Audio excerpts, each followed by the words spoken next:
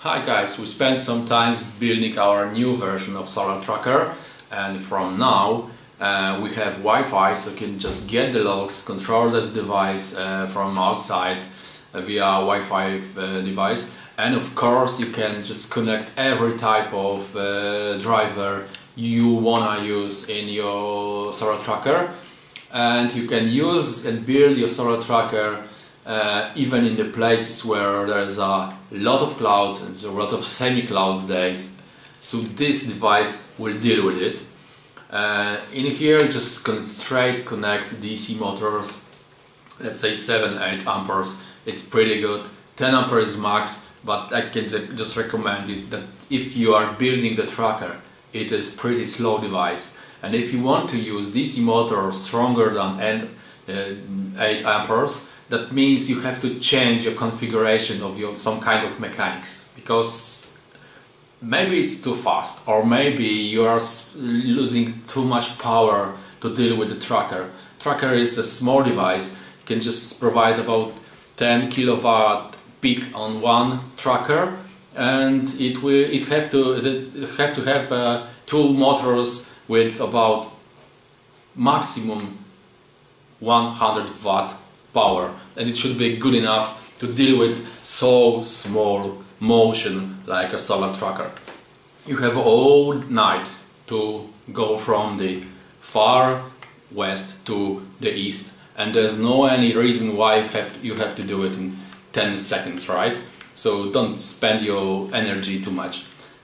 And even if you want to use a big motors, then you can use a side channel to use the external bridge with, let's say, 40 amperes, or maybe you want to use AC motor, three-phase motor via inverters, VFD inverters, or even you can just use brushless DC motors in here, and this driver will control it. So you have the most of the options to deal with your tracker. And of course this tracker is dual X tracker, and also it is able to deal with a single X tracker, even if it has no any balancer or maybe some kind of specialized device to found the fluttering.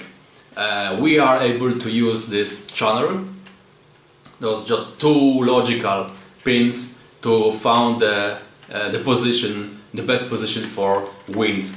So there's no any reason to build something so expensive, as in most cases this tracker will deal with it. And one inside, and why I want to show you some kind of potentiometer in here, because there are some small changes and you might be interested on them. Of course, on the top you have a LCD, and you have two potentiometers in here. First one is used to change the darkness of this LCD. So if it is too dark, you can just change the position, or if it's flashing too much to you, we can just also change this position, and then you will have the best for you darkness for your LCD. And even if the contrast is not good enough, then you have another potentiometer in here, and you can just change the contrast. So there's no any reason you have to be worried about how to see it in the dark night or see it in the flashing sun, right? You can just change the configuration. In here you see the Wi-Fi module, and this Wi-Fi module gave us possibility to build a watchdog from this to our mainboard, and from our mainboard to Wi-Fi. So we can see if there is any problem with Wi-Fi, and the mainboard we can just reset it if it's needed. What's inside? And I guess this is most important for you, because in many cases you have a problem with analog anemometer. Why? A wind sensor. Why? Because in some cases you have to filter the communication. In some cases you will just add the Faraday bit to the wire, and it will be good enough.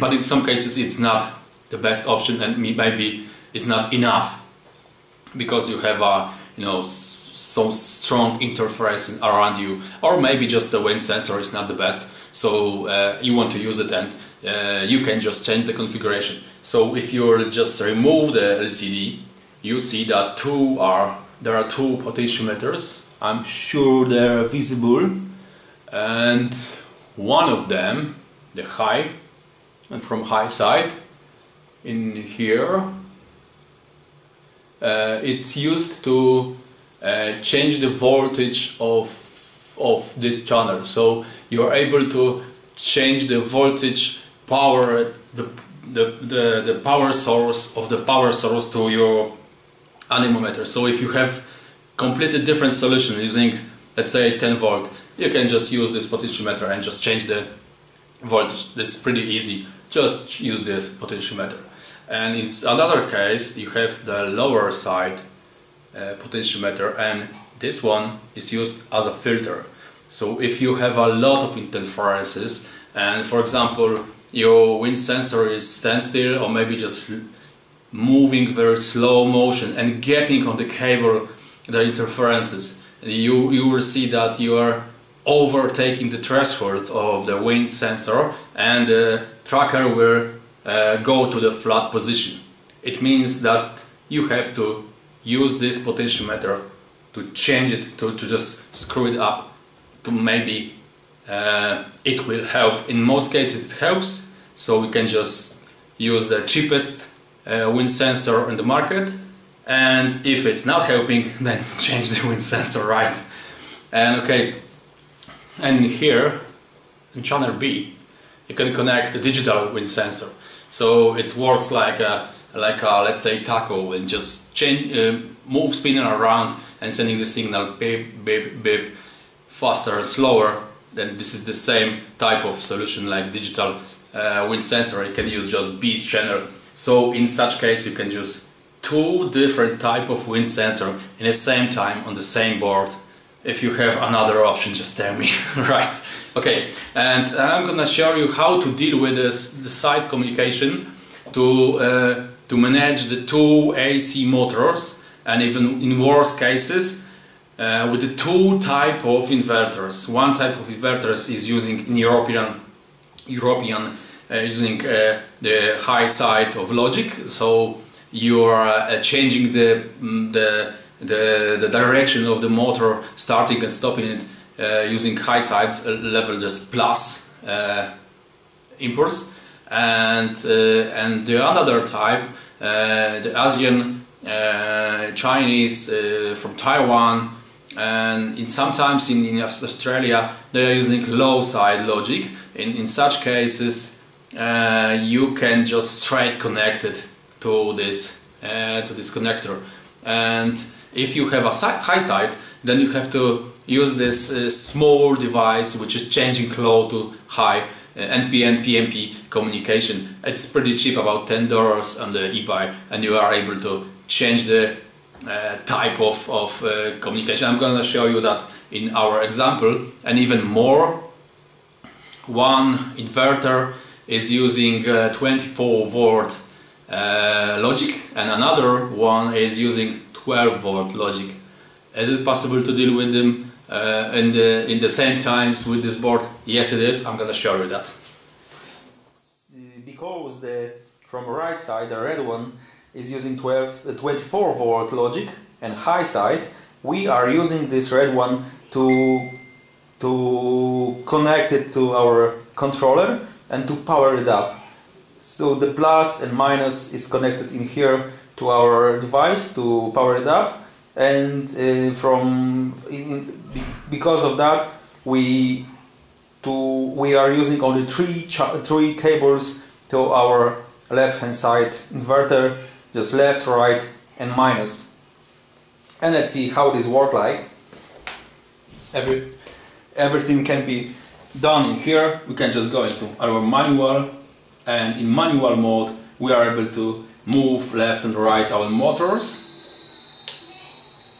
In such way we are changing the direction of our motors connected to this device. 24 volt signal, high side signal, and using these three channels, just the minus and the directions, we can just control this device going left and right.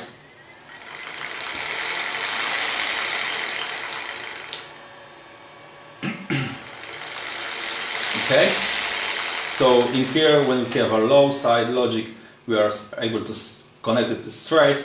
In such case, when we are using high side logic, we are just using this small device. And that's all. What can we do in here? And as you can see that we are using 3 wires, left, right and speed.